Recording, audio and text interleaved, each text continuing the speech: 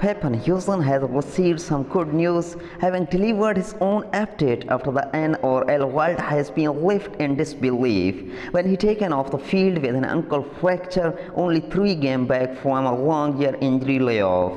The Broncos were dominated in the first NRL final game against a struggling Melbourne Storm, outleft who gifted the home team penalty after penalty in a stop-start game.